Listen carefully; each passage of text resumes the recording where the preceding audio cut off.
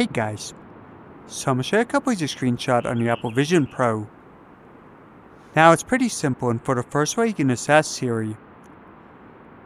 And for the second way you're going to press two buttons. So you're going to press both the top button and the digital crown. These two buttons right here. So yeah, just press them at the same time. And you heard it took a screenshot. Now, you don't want to hold them for too long, because that brings up the power. To view the screenshot, go into Photos. Then select Recents. And as you see right here, and you guys, so there is to it. So hope this helped out.